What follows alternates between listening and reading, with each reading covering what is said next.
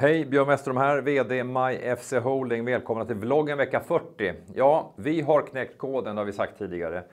Och det tycker även svenska patentmyndigheter som har gett oss ett godkännande då på en av de här ansökningarna som vi gjorde ett PM på som gick ut i morse. Läs mer om det där. Ni kommer att höra mycket mer om vår bränslestrategi framåt. Extremt spännande. Men vi ska släppa in Sean som kommer att dema Jack Hybrid för er.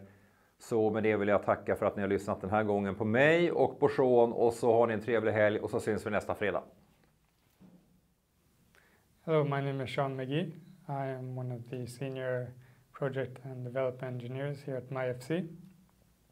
Today we're going to show you the Jack Hybrid, how it functions and how you can use it.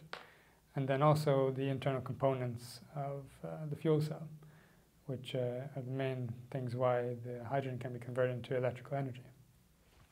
All right, so here we have the Jack Hybrid, as you've probably seen in the news and press releases. And I'm just going to showcase it as I mentioned.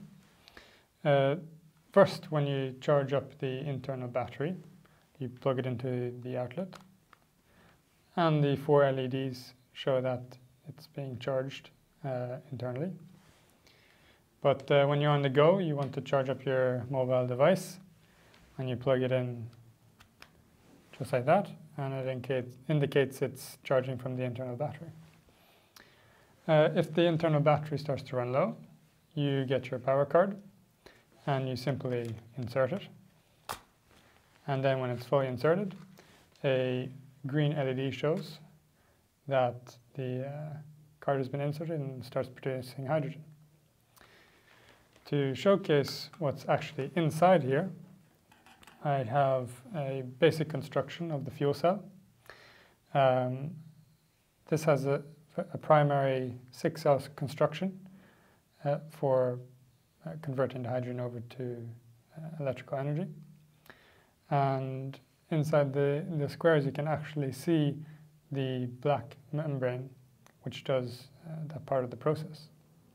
And all of this is inside the Jack Hybrid. Thank you.